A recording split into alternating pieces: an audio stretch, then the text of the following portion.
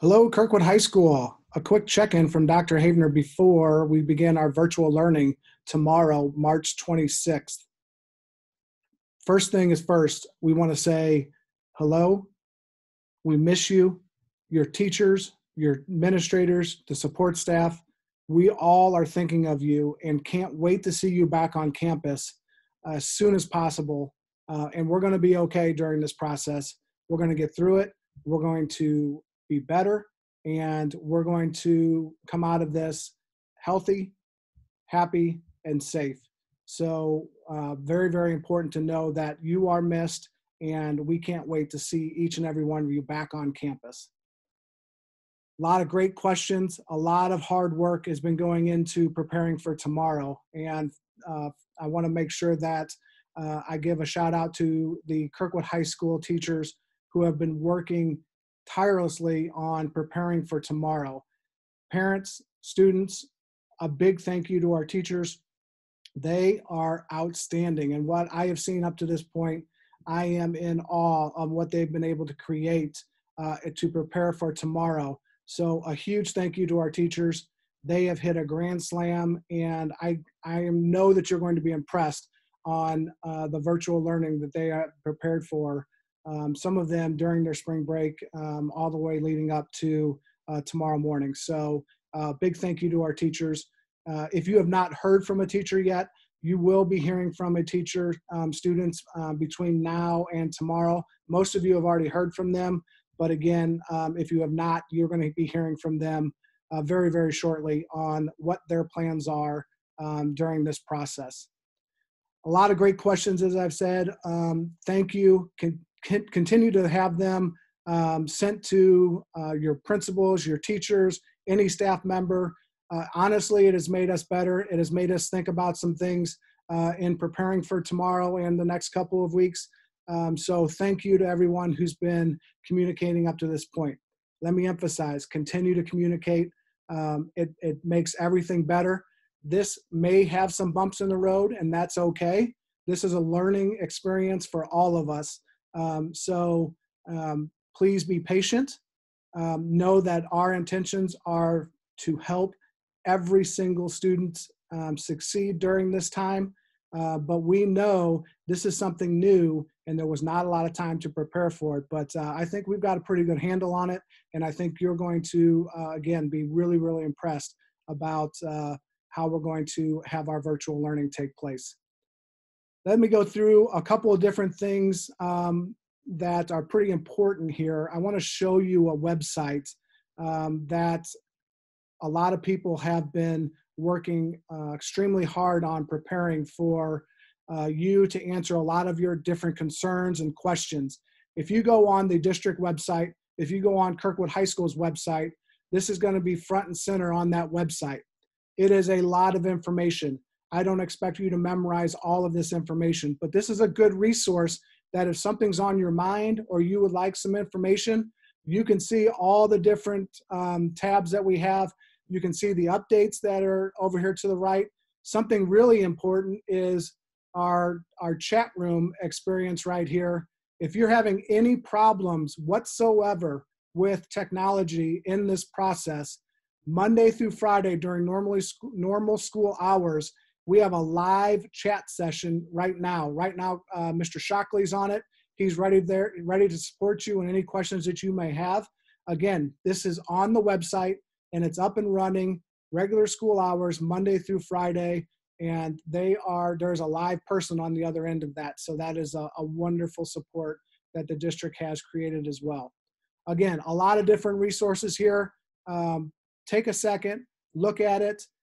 We're going to be adding new information daily to this website.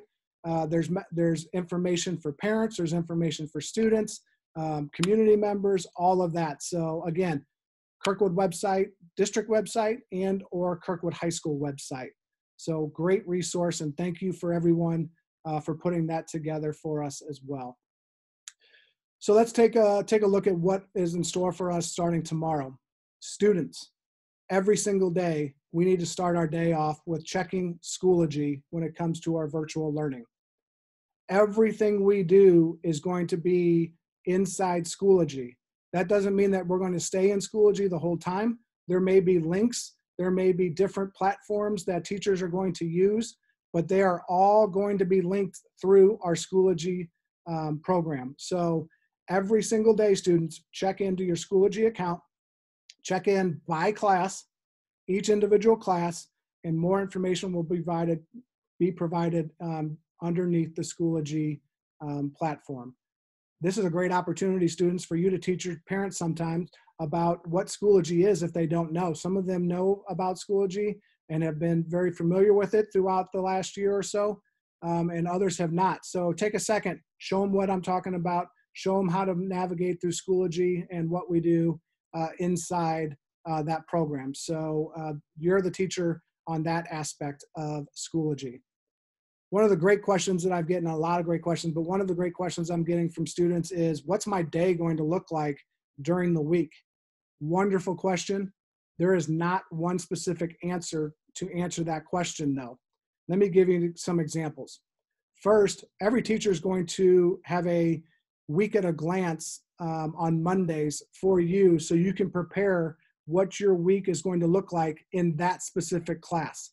Again, so that's really important that you go to Schoology, you go into your classes and get that week at a glance so you can prepare on what that may look like Monday through Friday. Inside that, teachers are going to do a lot of different learning experiences for you. One of those learning experiences is what I'm doing right now. It's called Zoom. Teachers are able to have live classes using this program. If not all teachers are going to do this, but if a teacher does this, your Zoom live class will occur during your normally scheduled class period on that day.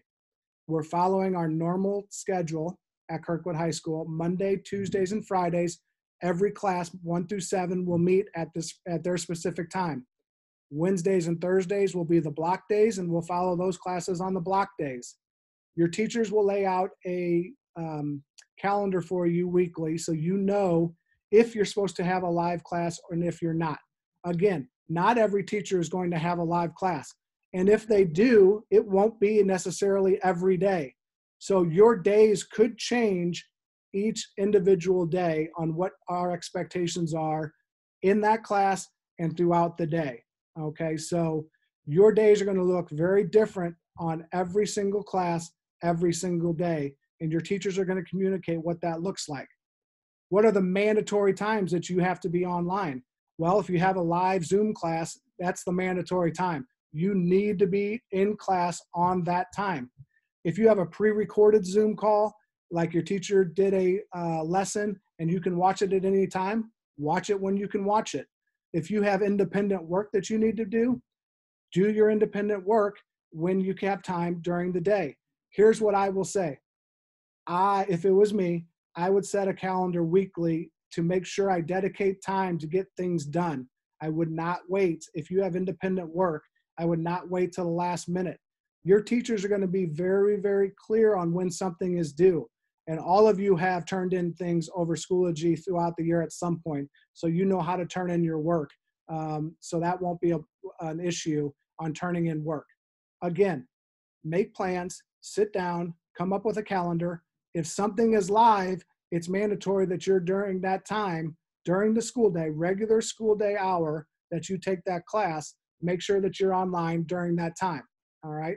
Hopefully that makes sense.